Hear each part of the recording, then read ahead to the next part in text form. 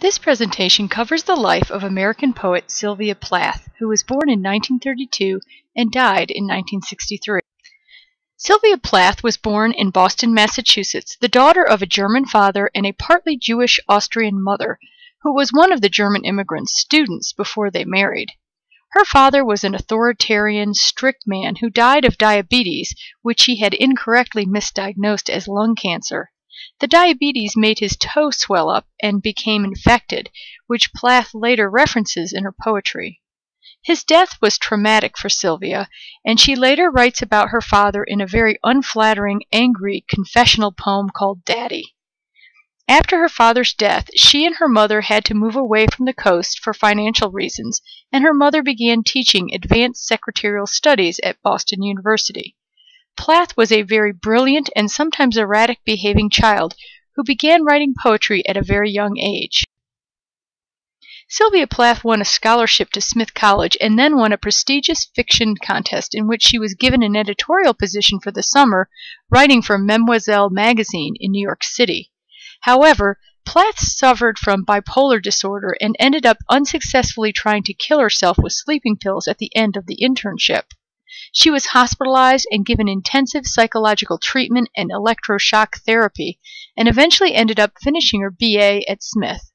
She wrote of her experience the summer of her 19th year and her attempted suicide in the autobiographical novel The Bell Jar, which she published under the pseudonym Victoria Lucas to protect the identity of some of the people in her life.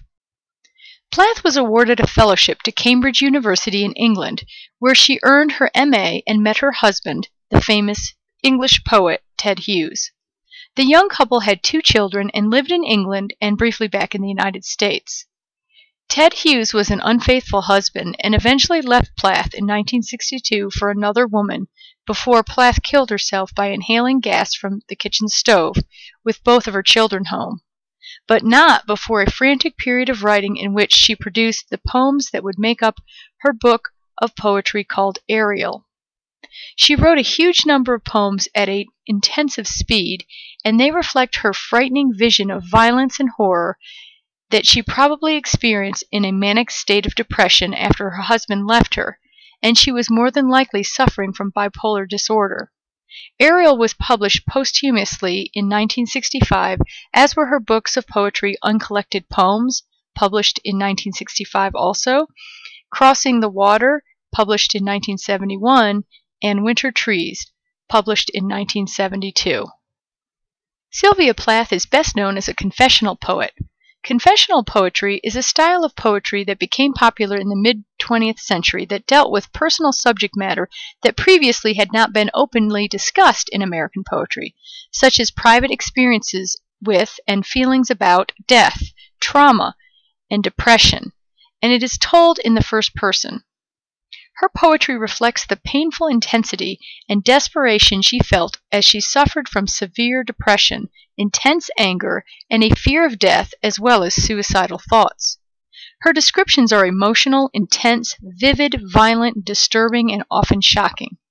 Although deeply personal, her poems often transcend herself, making feministic criticism of the state of women in general in the paternalistic American society of the 1940s through the 1960s in which she lived.